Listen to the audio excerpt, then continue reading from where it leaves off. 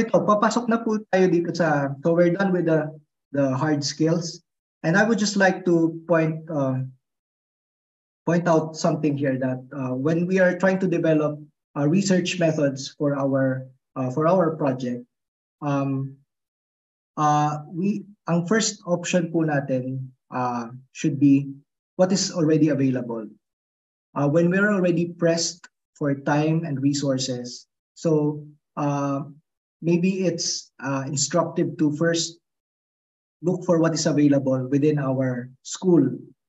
If some instrumental methods has already been done in our university, so probably try to work on that first. Kasi chances are, kung yung experiment na yun ay ginawa na sa university nyo, yung tools or yung instrument might still be available.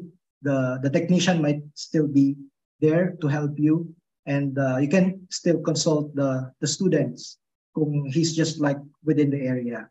So doon po tayo muna magsimula para hindi tayo nahihirapan, because as tempting as it is to use sophisticated methods, pag minsan yun po yung nagiging bottleneck ng research natin. So let's try to work within our means and try to see kung yung method na yun ay nagawa na ba before by some students. So we go to the library and search our thesis there, our databases there for available methods within our institution. So that's our, let's say, first line of thinking when it comes to finding research methods for our project. And the second option would be find a related research within the locality or nearby areas. Let's say taga San Pablo kayo, let's say that study was done in UPLB. So probably you can contact somebody from UPLB if this analytical method is available. But when you approach professors or teachers in another area, so come up with a plan. So show them what you have in mind, the research project, the research aims and objectives, and what you are using that specific analytical method for. So kailangan ipakita nyo sa kanila na hindi masasayang yung efforts nila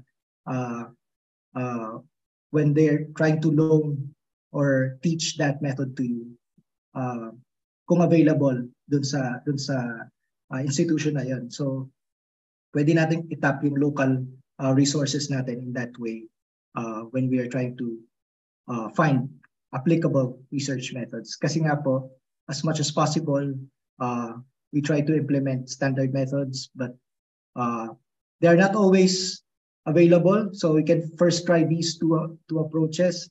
And when push comes to shove, then ito yung third example ko is to search the internet for alternative methods for analysis. And sometimes this may be applicable to our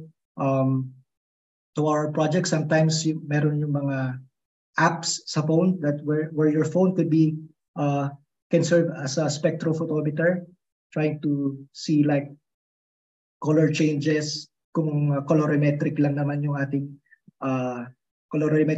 colorimetric lang naman yung experiment natin, we don't need UV-Vis for that. So kung hindi available ang UV-Vis spectroscopy, then probably we can do this ad hoc methods or in-house developed methods for our analysis. Kasi nga po, we're really pressed by time and we can justify this in the final manuscript na ito po yung implement natin. But I would just like to point out that when we're using this alternative methods or in-house developed methods, let's try to associate that with the standard methods by using like known standard materials and compare the response between a standard method and your validated method, tinatawag.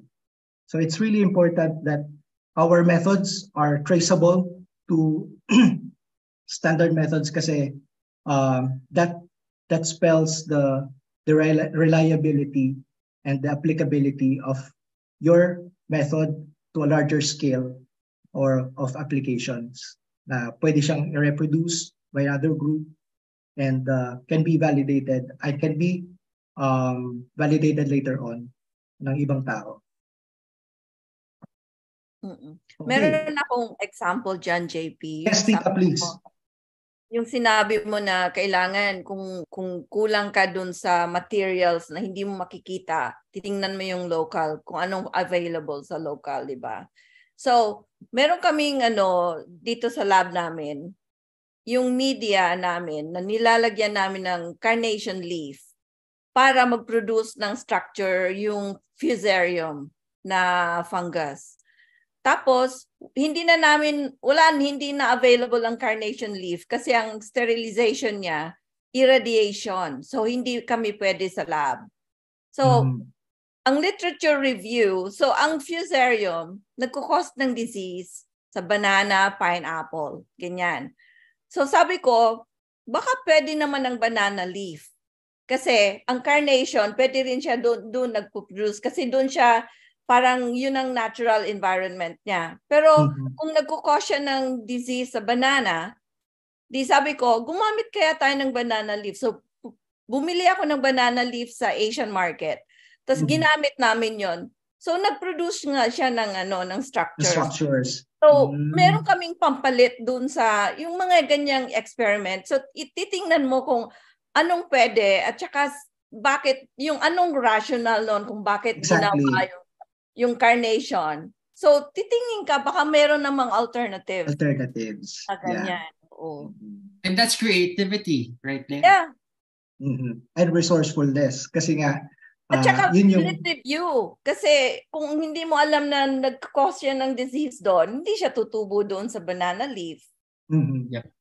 And Kuya Jeff, go. I was just gonna say like very quickly. So, ang ginagawa po namin ngayon ni JP is more on mentorship po of teachers. But if you would like to consume yung sobrang detailed po na trainings, inilagay ko po lahat ng links sa lahat ng steps. Mga mukha rin po namin yung makikita. And we invite experts from different fields po, like statisticians, para po talaga makuha niya yung content. And then we also highly encourage for you to share them with your students. Yan po ay freely accessible. Hindi po kami kumikita dyan. So, gusto lang po namin talaga na yung tinuturo namin sa inyo as teachers, kumonekta po talaga sa mga estudyante. Meron akong comment, Jeff, doon sa hypothesis. Yung hypothesis talaga, baka yung hindi masyadong clear sa iba. Nung process of inquiry, nakikita mo, nag-observe ka, meron ka ngayong question. So, yun ang scientific question mo. Yes. Tapos, nag-lit review ka. So, nakikita mo lahat ng information tungkol doon sa topic na interested ka. So, yung question mo, based doon sa literature review mo, gagawa ka ngayon ng answer doon sa question mo. So, yun ang magiging, yung answer mo, yun yung statement na yun yung hypothesis mo. So you synthesize an idea out of established. What you have read. Yeah. Yeah, so educated guess. So ngayon, yung answer dun sa question mo, ngayon yun ang gagawan mo ng design, experimental design, para ma-answer mo, para ma-prove mo, tama ba yung question, tama ba yung answer mo? Yep. O hindi. So ganun lang yun kasimple. Yes. Yeah. All right. So this is really the core of the scientific method. So kung nakita nyo kanina, yung diniscuss ni Mama Connie, the front end of that was choosing a topic, reading up the literature, and nandito nakukonekta yun dun sa ginagawa ni JP na how you design your experiments to answer your research questions.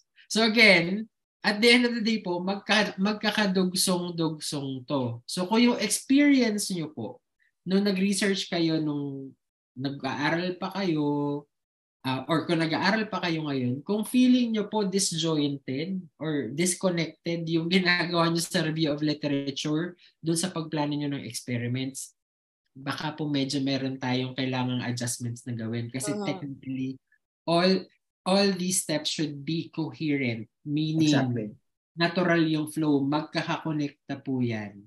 You're building something. Ayan. Alright? At saka yung title ng research nyo, temporary, tentative lang yon. At saka ka lang talaga magkakaroon ng yung final na title ng actually, it's a common practice among researchers to come up with the title at the end na eh. Actually, I would like to raise that point. I figured out but the title of my PhD dissertation was the last thing to be figured out. Exactly. After 4 years of doing it.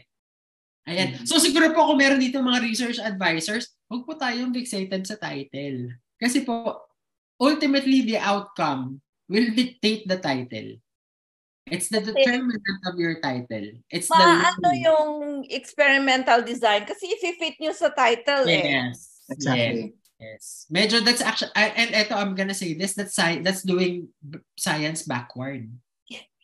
Yung pupersahin mo, walang sense yung results kasi hindi siya nag-fit dun sa idea ko. Parang medyo may mali po yata kapag gano'n. All right. Yeah. So try to reverse engineer the research process to come up with a coherent and within the context approach. And to be honest po, okay, based on experience, I think all of us three here can relate. When you really do research as a career, most of the time, pag patapos mo na yung project, unrecognizable na siya. From what you have envisioned. Yeah.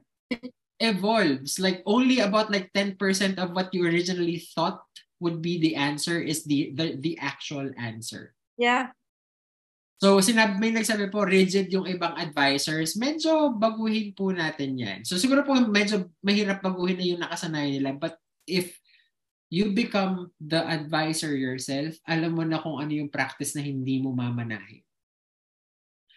Pwede naman may tentative title eh. Yes, and that's the operative term. It should be tentative. And siguro po, everyone can relate if advisors are rigid, if they're too imposing and inflexible, that also takes away the fun from doing the research. Working title, I like the term working title, but not the final title. Exactly. All right. So, I'm just gonna touch on the soft skills. So ito medyo minor na siya, pero these are very important skills that we can develop among our students. So when we're trying to come up with a sound experimental design, so inevitably, madedevelop yung analytical skills ng mga estudyante because they're trying to retrofit or try to come up with a fit-for-purpose experimental design. Yun nga, para ma-answer yung ating mga research question because it has to be tailored fit for the research question at hand. So this involves a lot of logical thinking and decision making that we can develop among our students. Analytical skills and another it's communication skills. When we are trying to sell our ideas to our peers or to our supervisors, or kung humihingi po tayo ng funding based on our research proposal. So yung experimental design will equip our students on how to effectively communicate kung bakit kailangan natin itong mga research, yung mga analytical methods na to. Kasi ito po yung mga research objectives na gusto namin ma-fulfill dun sa aming project. So this will improve not only their verbal and written skills, writing skills, but also their persuasion and presentation skills. And JP, also, if I may add, yung first two kasi very critical yan. So yung kung pinakita ni JP is analytical skills. So it's not only a matter of okay, I'm calculating, ito yung outcome. No. You have to extract the knowledge. Ano ba yung trend and what does the trend say? If the trend doesn't make sense, then that means baka mali yung hypothesis mo or hindi mo ma-prove given the data. And ang dali kasi kapag yung what you expect you get, that's easy to explain. But if it's the contrary, if it's disproving something, that makes it a bit more difficult, no? And that ties to communication, no? So when you're communicating the outcome of your research, it's easier to discuss or to present what people expect to see. But if you are presenting data contrary to what people expect, then that is a true test of communication. Because you have to be able to get your stakeholders. You have to be ready with your guns. You have to convince your audience that this is the result, this is contrary to what you're expecting, but this is why this makes sense. Yeah. So, and ito po, gusto kong iklaro, when you do science communication, kasi yung concept pa yata po sa atin ng poster presentation or oral presentation is, ang ceremonial. You go there, magsasalita lang ako and that's it. Yeah. Communication is making sure that they agree to what you say. Buy-in is the operative term. Kaya po kayo nagde-defense ng proposal, may defense sa thesis. Hindi lang po yun. You're gonna tell them what you did and what your answers are. You have to convince them that what you're proposing and what you have done are reliable. Exactly. May feedback po. It's not only a matter of what you want to say and what you prepared to say. Sabi ni JP, be prepared with all your guns and your weapons kasi when you get interrogated and people are skeptical, you have to convince them using knowledge and data. Exactly. Yun yung guns and weapons mo eh. Hindi po natin madadaan sa luha at simangot ang ang defense. Data po ang basihan. Alright, JP. Solid science. Okay. Science talaga. Yes. So creativity, Kuya Jeff already touched on this because when we're trying to address research gaps with existing analytical methods, doon na po pumapasok yung creativity on how we can come up or synthesize a general picture of the research project using the available tools within our disposal. And I like the term that they use, JP, general picture. So yung creativity po is not only about coming up with an idea or coming up with question. Creativity in the context of research is also coming up with a data-driven narrative. Again, yes. That's also partly creativity kasi once nakuha mo na yung data, kung hindi mo naman in-analyze at hindi mo naman siya convert into a story that people can learn from? Wala rin. Wala rin essence yung ginawa mo. So in part, creativity is about putting things together to establish something that is logical and that is backed by data. So again, kaya po, tuloy-tuloy yan. Yung ginawa ni JP dito, when you design your experiments, dapat solid yung approach nyo kasi the goal of experimentation is to really prove or disprove your hypothesis. Right? Yeah. Because at the end of the day, what you're trying to achieve is to fulfill your research goals. Yes. And the tools at your disposal spells your creativity on the approach that you're gonna employ in experimental design. So an adaptability. So ito very familiar po tayo dito when things don't go our way. There are unexpected challenges and uncertainties. Ayun, madedevelop din po natin sa mga estudyante natin. But firstly, within ourselves, kasi tayo po yung mga research advisors on how we can work around different challenges and difficulties during the experimentation process. So this will help improve our flexibility, resilience, and coping skills. So tied up na din po dun sa creativity. But Okay, that so that is tied up too with being reading a lot of literature. exactly. Kasi hindi ka magiging creative kung wala kang knowledge Wala eh. kang alam. If you're Sorry. not, and if you're Kailangan not foundational open-minded, din. yes, and if you're not open-minded, kasi meron din po mga tao, they will keep on reading, but if they don't really entertain other ways of doing things, Mhm. that's not adaptive, So if something makes sense, be open to it. Yeah, integration is Yes. important. You Yes. read, That's why, but you have to know, okay, how is this related to other things? Yes. So So integrate. you have to build on what others did and leverage good tools and practices that other established. Ang essence po kasi ng research ay hindi naman lahat ng kailangan gawin natin ay original at i-claim natin. Ang galing-galing ko, ako yung gumawa niyan lahat. Ay good luck po kung magawa niyo yun, then good. But minsan po hindi siya practical. yeah. Diba lagi naman tayong sinasabihan, you have to see the forest for the trees. Yes, yes. Yeah.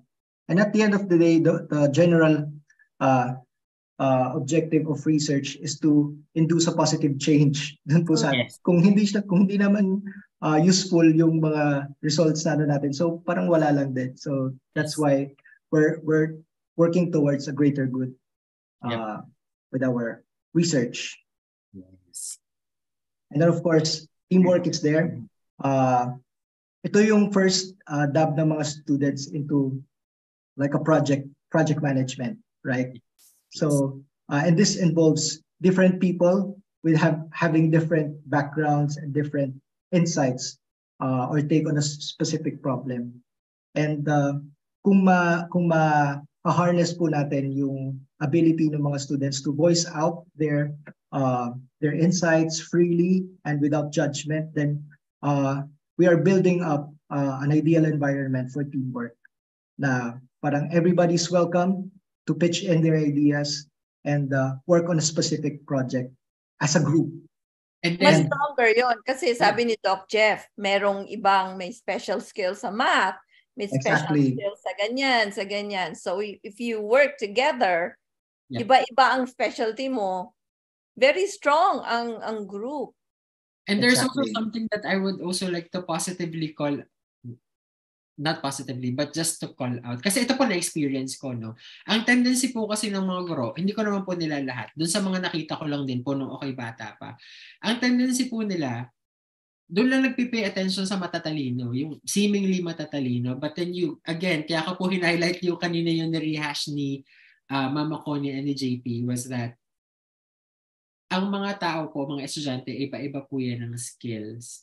So, part of building functional research teams within your classroom is having, like, is becoming familiar with ano ba yung strengths ng mga student mo. And then you build the team accordingly. Hindi po yung, actually, mas disadvantage yung lahat yung matatalino pag sasama-samahin mo lang. Diba? Ihalo nyo po yan kasi lahat yan may mga kanya-kanyang ma-offer sa table. And in doing so, you're exposing them to other skills as well. May inspire nyo po yung mga students na, they don't have to be an expert in everything. Kasi that's never gonna happen. No. Kahit po we're working in the biggest research groups in the world. We never worked on anything by ourselves. We always bring in the right set of talent. I don't have to be an expert in what other people are doing. But you can actually come up with transformative research and development projects by working with a diverse group of people. Yeah, and that's what I do all the time. So I'm a clinical research person. So usually, ang collaboration ko with doctors, with me, with statisticians, with infectious disease experts, things like that. So hindi ka talaga nag-iisa lagi. Yes, yes. Mama, may tanong dito na gusto ko lang sagutin kasi this is something that I had to address in my organization. So recently po, I had to transform how we do innovation for 3 businesses and I had to design how the scientists will work. Ito po, if I can estimate, mga 90 scientists po itong, kumbaga mga pusa po na pinastol ko. In simple terms. Okay, ang question po, which is better po, to let the students choose their team or it's the research advisor who will arrange the teams? I would suggest the latter. Kasi po, we do have the tendency to work with our friends. Yes. And usually our friends are people who think in the same way that we do. And kapag nag-assemble po tayo ng team, we focus on the skills that we're bringing into the table, and that they might not be friends, but you will have the right set of talents needed by the team. That's your first consideration nyo po. And then also, kapag po kasi hindi friends yan, there could be a healthy level of what they call this, exchange rin and opposition. Kasi kailangan nyo din po yun. Hindi po kasi kailangan nyo nasa team ay kung ano lang sabihin ng isa, oo na lahat. Ay, wala mangyayari dyan. Yes po. The most creative team teams have members in them where they can recalibrate. Ano ba yung assumption mo? If that's your assumption, I can question that. And actually po, the most effective ideation is one wherein the team can actually challenge one another. Yun po ang pinaka-creative na team. Pwede pong mag-push back at i-challenge yung idea ng iba. Kapag po, for example, isang matalino lang at yung matalino lang ang masusunod, usually po, yung quality of That's a recipe for failure. Yes. Dapat po, i-encourage nyo ang students nyo to learn how to engage in constructive and friendly and healthy debate. At ito po, aaminin nyo, ang mga teacher sa atin sa Pilipinas, at least based sa experience ko, matanong lang na estudyante, nagtataray na. So, medyo tanggalin po natin yun. So, kapag po tayo kasi, if you're someone who gets aggravated when someone challenges you, there's something wrong in that situation.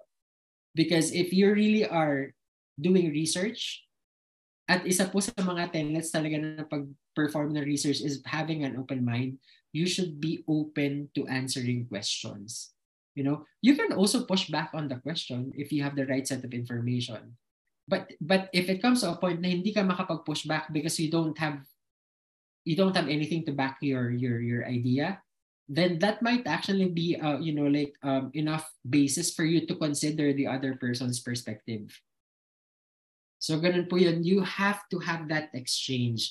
That is how you come up with the most creative idea. And to be honest, the most creative ideas are usually coming from teams where people have different perspectives and expertise and they're able to connect the dots. Yes, so, very healthy discourse. Yes, kasi yung angulo na tinitingnan nitong expert na to, posibleng iba sa angulo nitong isa, but then the best idea is the combination of their perspectives.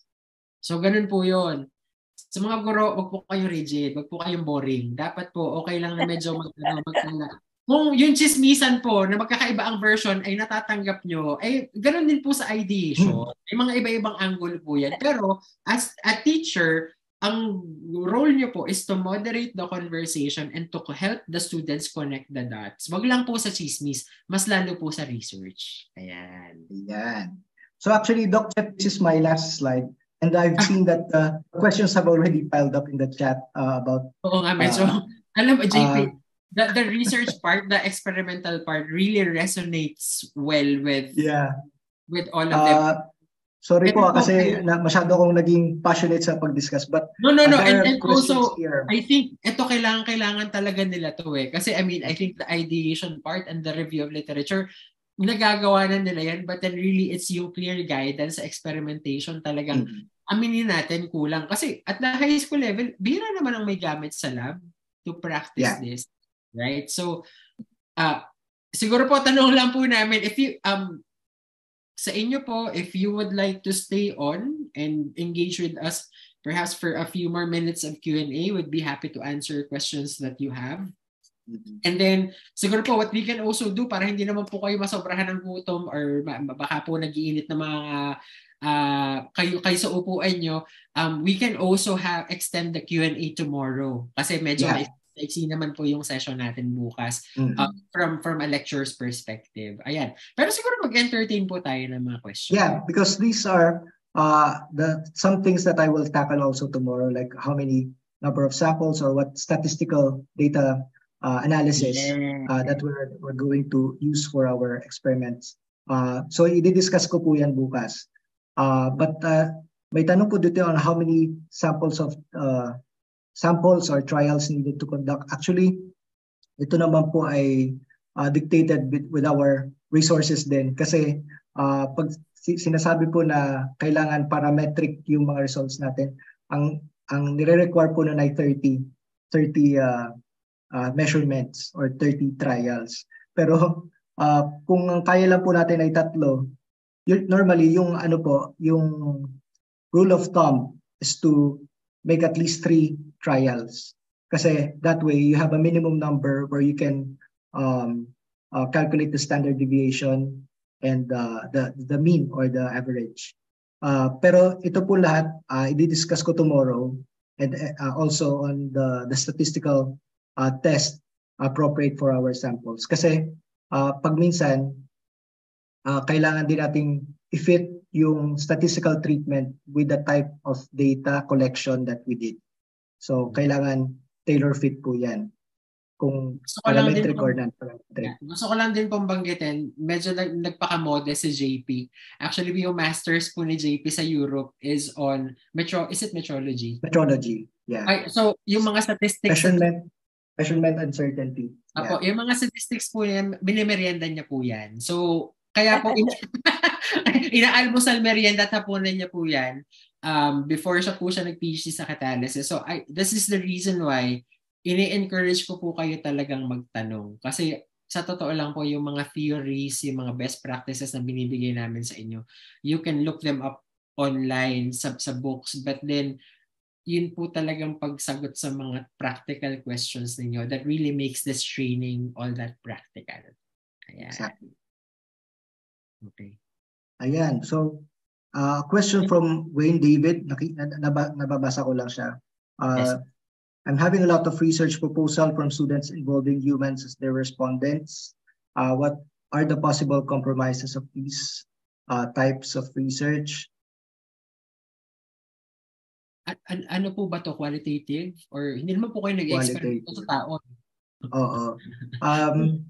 Siguro kailangan natin i-touch yung ethical research ethics. So that's a topic for another day. But there are many considerations that we need to do when we're doing probably to mga survey type of research. Yeah. And most especially po siguro aspects of yung research na mga ganito, meron po kasing sensitivities around personal information. Yeah. In this age of data privacy and yes. So, meron naman pong mga ways around it. Siguro po this is also motivation for us to really look for a resource person who could perhaps train our community on research ethics, most especially po around these sensitivities. So, Sir Wayne, binigyan mo kami ng misyon, nahanap kami. Yeah. Because there are standards, I'm pretty sure that there are standards out there. There are. Yeah. Yeah. Kami po ni JP sa inanimate. Kami po ni JP sa inanimate objects. But then si Mama Connie po sa fungi. But then with Mama siguro baka we might be able to look kasi you guys you work in an area that involves patients. Yeah, so usually we have what we call HIPAA. Oh, so yeah. Patients information that we are not supposed to divulge. Yep. So usually in my case, so if I have a patient's ID or isolate ID, we de-identify. So nobody can access that number. So it doesn't go, it doesn't get linked to the patient's information. Oh, so meron po kumbaga mga established protocols on how. Meron. Yeah, okay. Yeah. All right. So, Ay, yan.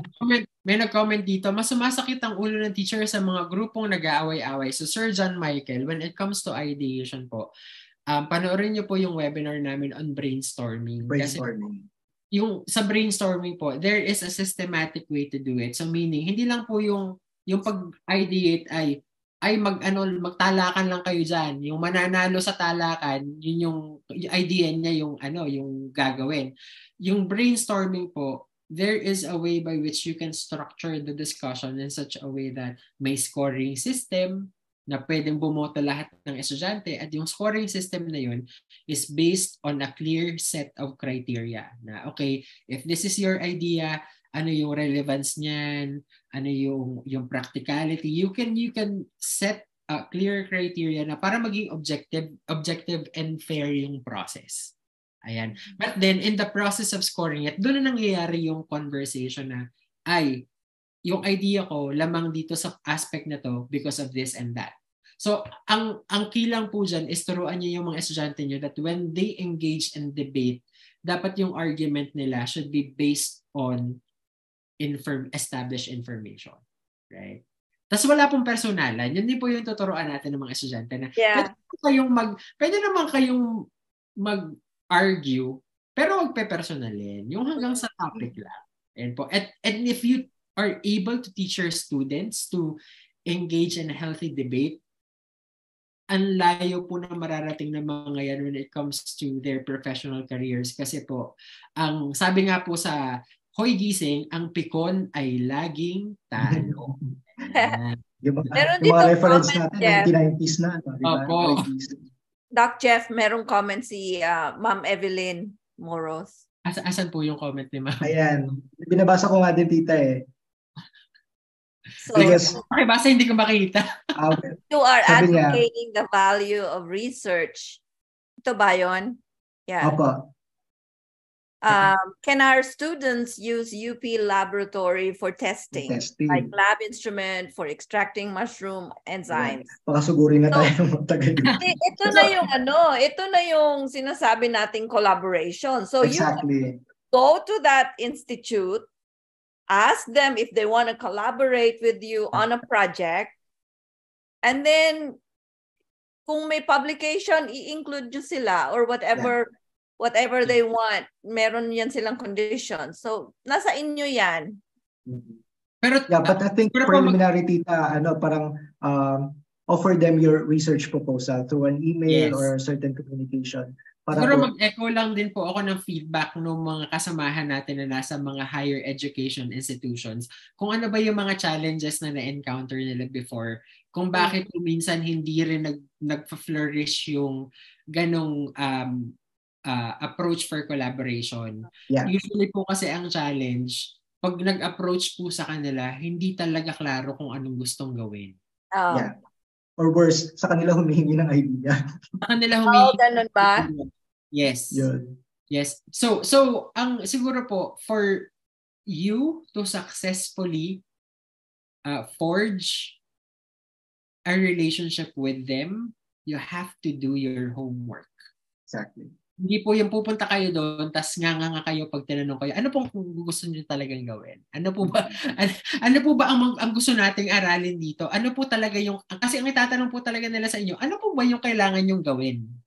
Ano po ba yung matutulong namin? So, papasok, Jeff, yung hypothesis nyo. Yes, exactly. Hypothesis. And actually, experimental planning. You have to actually go as far as that. Kung ano man yung kinover namin ni JP, sa session na to, hanggang doon sa paggawa nyo ng experimental plan, dapat po baon-baon nyo na yun. Oo. Hindi po pwedeng magpipresent sila ng proposal doon.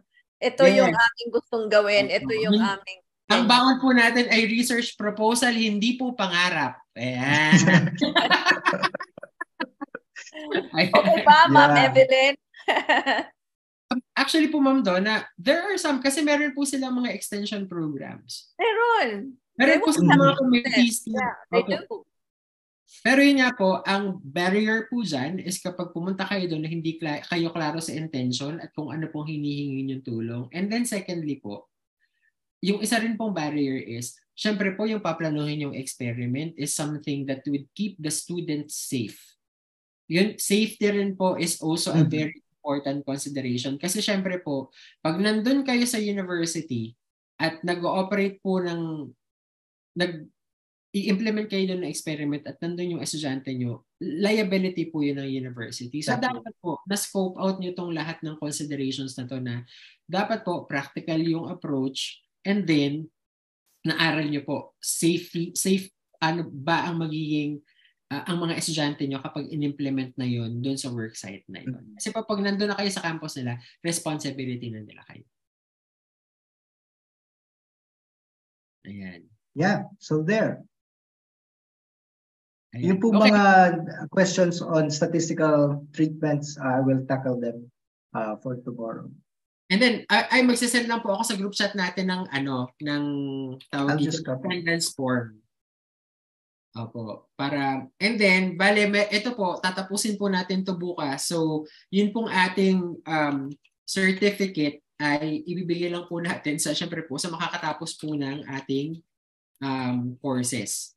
So, ito po ay hindi po hulugan. Installment. Kalahati lang, hindi po ito installment. Opo, hindi po ito, ano ba yung sa Avon, yung ba yun? Yung 2 gigs, 3 gigs, ganyan. So, kung saan na napupunta tong usapan na to. Yeah, kasi unfair naman po dun sa mga nag-attend ng both sessions. So, ayan. Yeah, So, we hope that you stick around until tomorrow. You really do appreciate your dedication. And then, yun po, hindi po kami ni JP pumunta sa sobrang detalyadong step by step ito yung gagawin nyo kasi meron na po kami mga materials for that. What we decided to focus on and what we really recognize to be of greater value is ito po, conversation na to.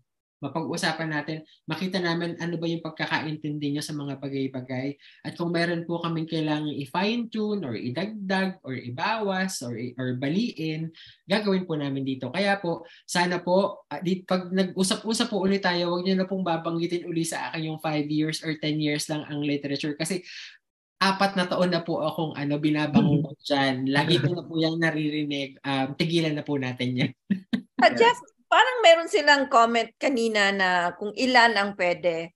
Sa amin kasi, sa akin, pagka tapos na yung experiment ko, when I'm going to write it up, tapos hahanap ako ng journal kung saan ako magsasubmit, doon ko malalaman kung ilan ang required. Kasi minsan, ay nila ng masyadong marami kasi humahaba.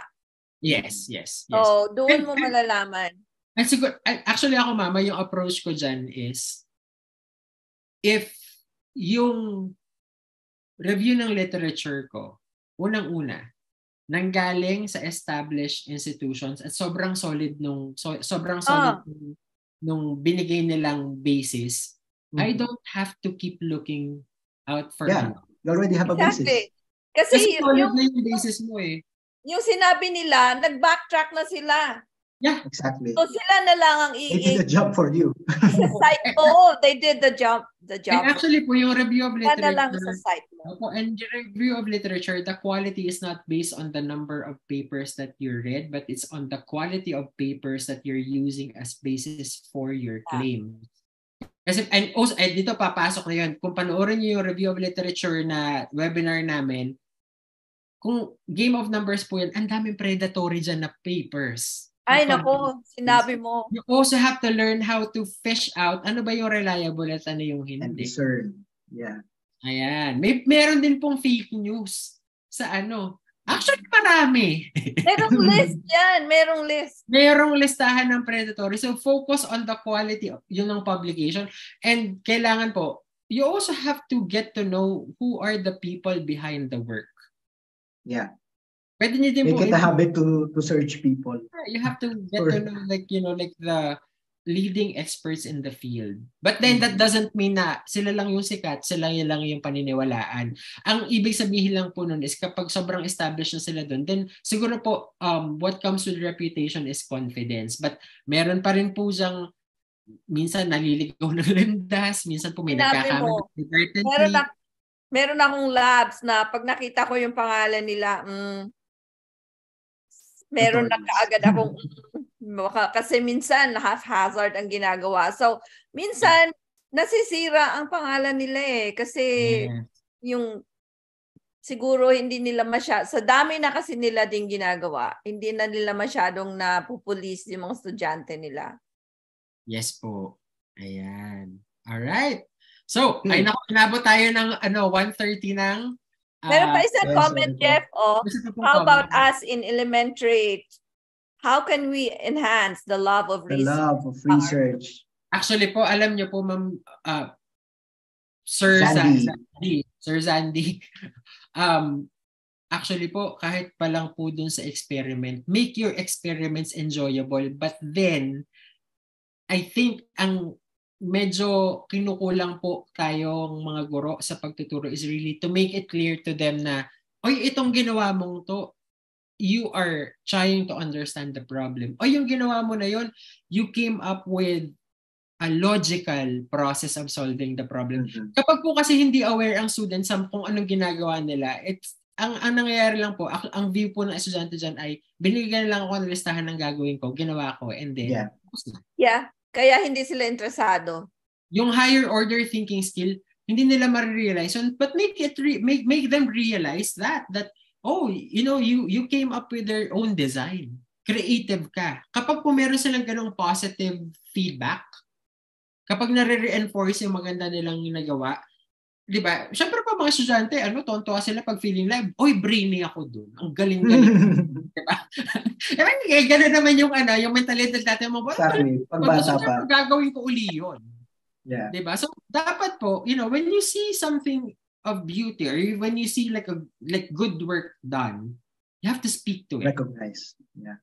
Kailangan pong ganun. Kailangan hindi lang yung, kasi po, again, ang tendency, hindi ko po nila lahat, I have to qualify this. Ang tendency po kasi sa atin, at least yung sa naranasan ko, at least, ito, first-hand experience. Results-oriented. Pag hindi mo nakuha yung resulta, walang katuturan lahat ng ginawa mo. Mali po yun. Ayan.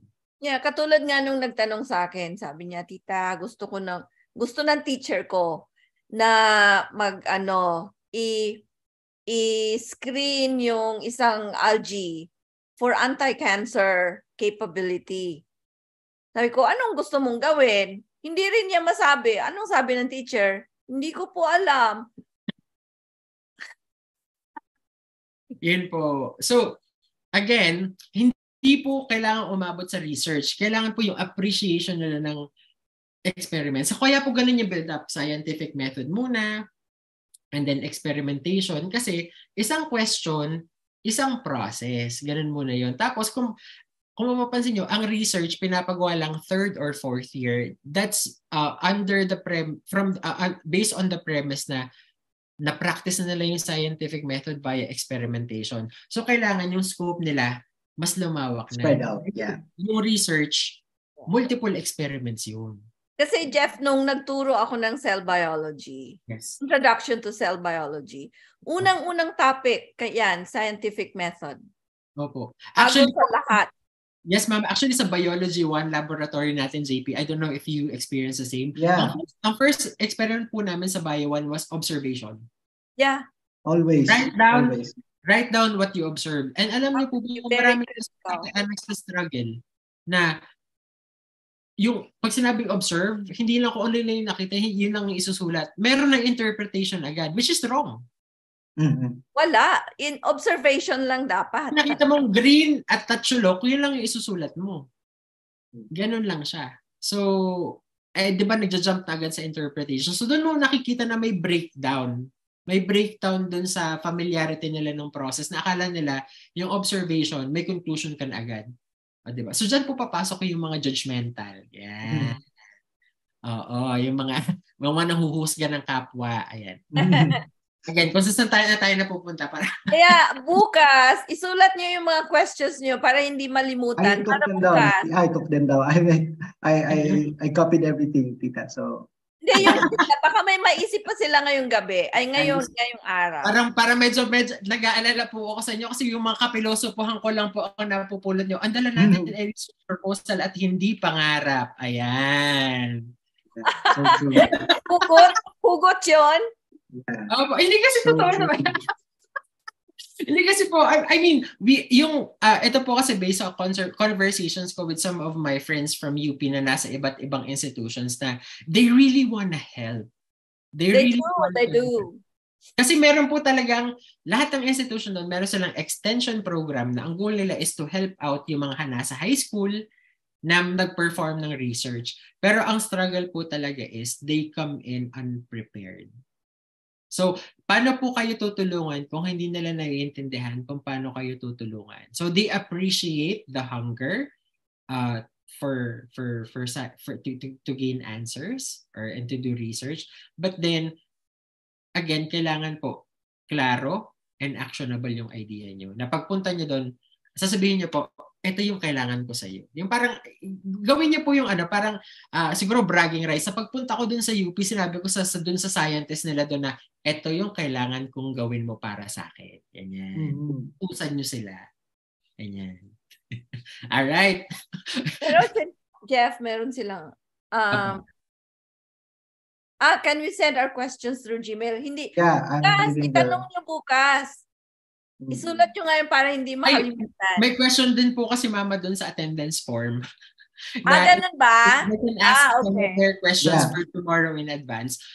Yun po. I mean, if you, hindi naman po siya requirement, para lang din po makita namin ni JP at mapag-isipan rin namin kung paano namin sasagutin. Okay. And we might be able to also like customize the content or make adjustments as needed para po masigurado na. Ito po yung design thinking na sinasabi ko, yung tatanungin muna kayo bago kami gagawa ng content. Kasi ayaw din po namin yung pupunta kami dito, papasok kayo sa seminar, tas feeling namin, alam namin yung kailangan nyo. So kaya po nagtatanong din po muna kami para po sigurado namin mahihit namin yung mga customer-oriented. Yung mga reklamo niyo po sa buhay.